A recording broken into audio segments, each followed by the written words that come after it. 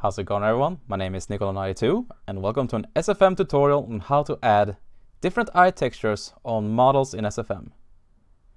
So this is an easy tutorial that does not require you to do any changes in any VMF files or anything like that. You only need to have a texture file with a different eye.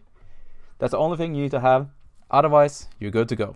But disclaimer before we continue, this requires us to go into the element viewer, and in there's very few safety nets. So if you screw something up, you might have corrupted that particular session, so make sure you're doing this in a session you're not afraid of losing. With that out of the way, let's dig in. So first, I spawn in the heavy here with his eye more open so we can see what we're doing, and I turn off the light in SFM so we can see what we're doing. Now, right click the animation set of the model you want to do this on, and then head down here to add override materials. Click on that. Nothing will happen here, as you can see, but it has applied a specialized, as I say, like a set to him, so he can now have different textures. Now head up to Show in Element Viewer and click Show in Element Viewer and then Model. Click on that, and now you head on in here and then go all the way down here to find materials. This here is not normally here. If you haven't clicked the Add Override Materials, this box is not here.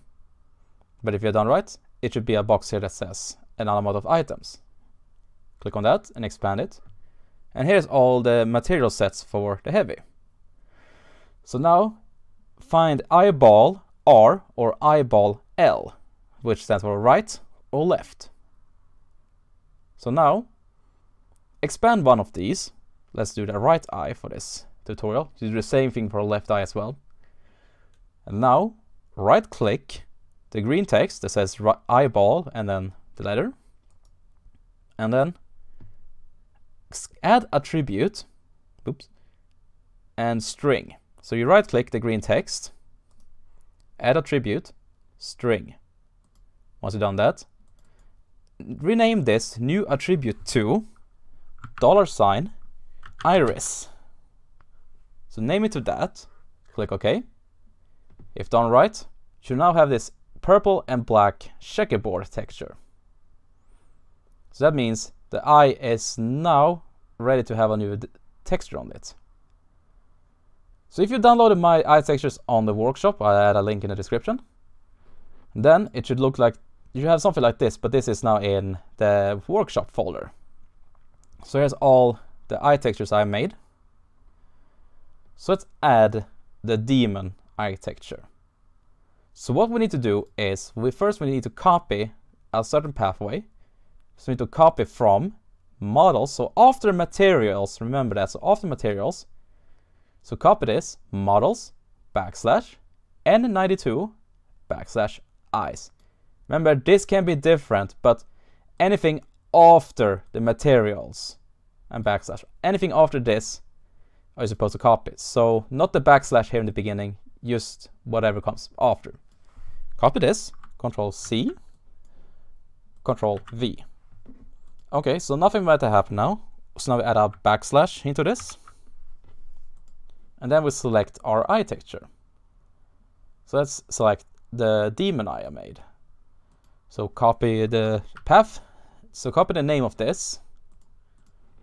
And then just paste it in the end like this. Hit enter.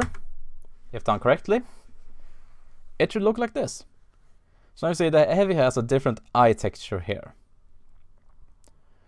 So, and first you have his default texture here and his new texture. So yeah, that's how you do it. And if it doesn't work, it might be because you have, say, materials in here as well. And that will kind of mess up the path finding. Or you write iris with quote marks in here, or didn't use the string. It can be a few ways you have done this wrong, but if you follow my steps as I did, you should have this. Otherwise, I don't know what can be the problem, but I will, if you don't get this, then I will try to help you as much as I can, but if you follow my steps, then it should be right. So otherwise, reverse the video and watch again. Maybe you missed something. You missed a crucial step or something. But until then, I hope this video helped, and until next time, take care everyone.